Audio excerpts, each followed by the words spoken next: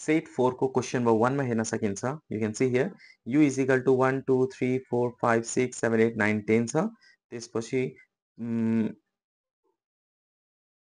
n is equal to 2 4 6 8. त्यसपछि m is equal to prime number भनेको छ र universal. Okay, here u is equal to के छ? u is equal to 1 2 3 4 5 6 7 8 9 10 universal set u. त्यसपछि m is equal to के भनेको छ? Prime number. m भनेको प्राइम नम्बर भनेको आफ्नो टेबलमा मात्र आउने, अरूमा नआउने. जस्ता 1 नेचुरल नम्बर भयो, 1 नम्बर 1 चाहिँ लिनु हुँदैन, हामीले 2 देखि लिनुपर्छ. प्राइम नम्बर भनेको आफ्नो आफ्नो टेबलमा मात्र आउने, अरूको टेबलमा नआउने. ओके, जस्ता अरू टेबलसँग डिभाइड नहुने. जस्ता 2 2 अरूको टेबलमा आउँछ, आउँदैन नि, त्यही भएर 2 लिने. 3 3 अरूको टेबलमा आउँछ, आउँदैन, त्यो पनि लिने. 3 4 4 भनेको अरूको टेबलमा आउँछ, 2 को टेबलमा आउँछ यो. त्यसपछि 5 5 हुन्छ. 6 पनि 2 र 3 को टेबलमा आउँछ, यो लिनु परेन.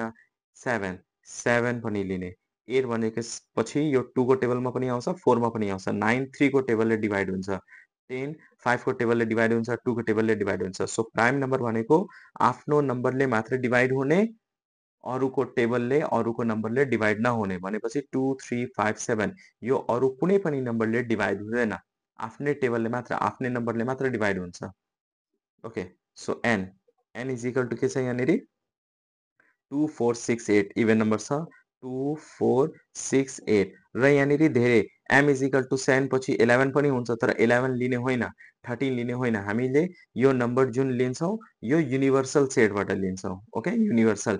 10 भन्दा धेरै लिनु भएन, युनिभर्सल सेटबाट नै लिने हो. ओके, क्वेसन नम्बर ए मा क्वेसनले के भनेको छ यहाँनिर? हेर्नुहोस् त, are set m and n overlapping set. यो m र n ओभरल्यापिङ सेट छ. Give the reason. रिजन पनि दिनुपर्ने. हामीले ओभरल्यापिङ छ कि डिसजोइन छ त्यो भन्नु भएन यहाँनिर. ओभरल्यापिङ छ भन्ने के कारणले ओभरल्यापिङ छ, हामीले रिजन सो गर्नुपर्ने. सो हामी यहाँ के लेख्छौँ? यस, set m and set n are overlapping set because 2 is the common element.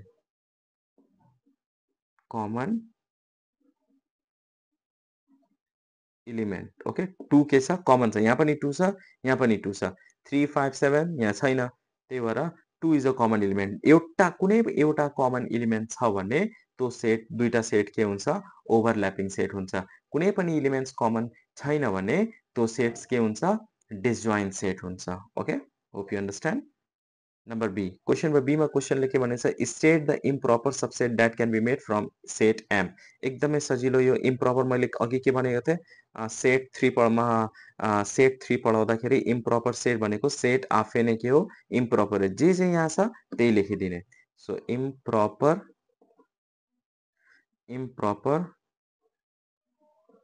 Subset of m is, अब सेट m को एलिमेन्ट्सहरु के छ यहाँ? 2 3 5 7 त्यही लेख्ने. 2 3 5 7 यो के भयो? इम्प्रोपर सबसेट भयो. Number C, question number C मा क्वेसनले के भनेको छ? You can see here, compare the number of proper subset that can be made from set m and set m. Okay, compare गर्नुपर्ने. सेट m बाट कतिवटा एलिमेन्ट्सहरु बनाउन सकिन्छ र सेट n बाट कतिवटा सबसेटहरु बनाउन सकिन्छ. So what we have to right here?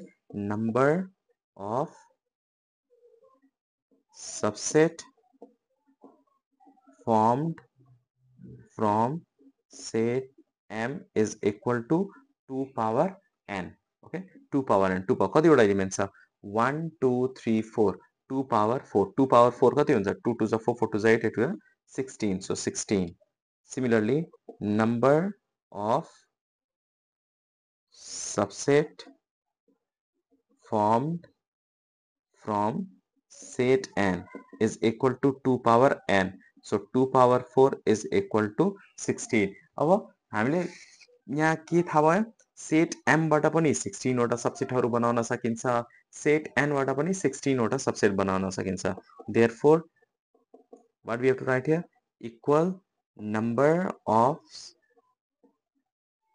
subset can be formed from set M and set N. Hope you understand this question taken from set 4, question number 1.